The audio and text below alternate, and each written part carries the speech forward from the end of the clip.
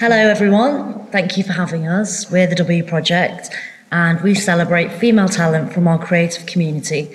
Today we're going to tell you a bit about our story and how we got started.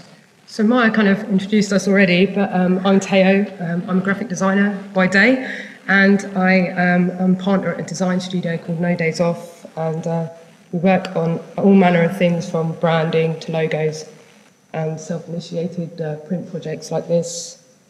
And most recently, graphics for Pick Me Up, contemporary art fair at Somerset House, which many of you probably went to. And I met Lauren through her business partner at Work It.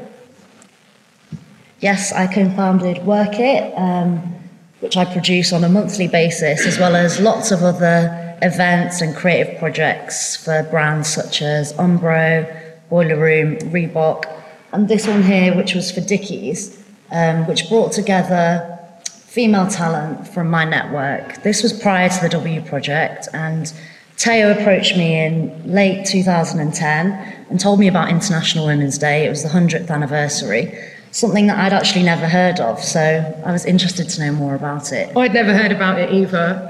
My sister had been living in China and Russia, where they celebrate it, and basically people give gifts and greeting cards, and these are two vintage greeting cards from the Soviet Union, and they're pretty cool. We've got like a group of international women being celebrated there, and also this amazing card which shows the first cosmonaut, female cosmonaut, woman into space, and also this amazing 8 for March 8, which is when International Women's Day is celebrated in 80 countries around the world.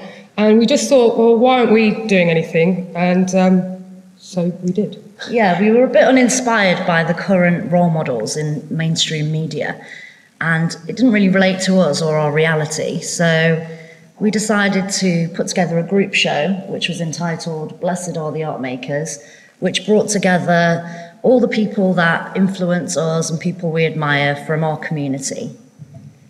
And we decided to do a group show. It felt like the best way to kind of bring together all the different disciplines that we had in mind for the show. And this slide shows our launch exhibition. And we had 35 artists, which was pretty incredible for us because we'd never done anything like it before. And it could have gone terribly wrong, but actually it went quite well. And we've got a mixture of artists. So we've got Tara Darbury, photographer, and we've got a graphic designer called Jasmine Raslahan, with the rather rude football shirt up there. And also Jiggery Pokery did the fantastic sculpture in the corner, which you could put your head in, and it had a kaleidoscopic kind of twisting mechanism inside, which was very great on the night. But it was a success. Yeah, the private view was amazing. We had an overwhelming response. This is a photo booth that we had at the party, so it gives you a snapshot of our supporters. What's really important to us is that we reach a really diverse crowd. Sometimes private views can be the same type of people, so we wanted to reach men as well as women of all ages and from different backgrounds. So after our launch exhibition, we were really fortunate to be approached by Nike to host a symposium dinner, which was amazing for us because it was only a few months after doing our launch, and it was a great opportunity for us to reach out to some of the people that we found inspirational, to use that word. And we had Hannah Barry came and did a talk about bold tendencies, and we had Emma Gibson and Linda Hewson, who head up the creative side of Selfridges, and they came and talked about their journey. And we also had amazing food from female chefs from St John's Bread and Wine. As well as the symposium dinner, Nike gave us the opportunity to do 2 workshops that were for younger girls from Hackney between the ages of 16 and 19. And this really allowed us to reach out to the younger generation. Sometimes in Hackney, the creative community and the local community can be really separate, and it can make the younger people feel quite isolated to what we're doing. So we wanted to kind of bring the two together. Here we had a workshop from Fred Butler and Anita Blay, who's Cock and Ball Kid, and they've worked together in the past, and they talked about how they collaborate, what they do, how they've established their careers, and then there was an exercise for the girls to take part in and, you know, have a go at it themselves. So it just kind of presents what's out there and careers that they might not have thought of in the past. So fast forward to this year, and we hosted our second Women's Day exhibition, this time at the KK Outlet. We were very fortunate to be there. And we asked a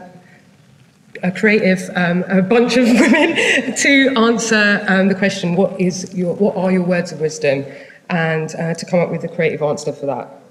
We wanted to extend the question out to more than the 35 original women that took part in our first exhibition. So we made the answers on a postcard so we could fit as many people into KK Outlet as possible.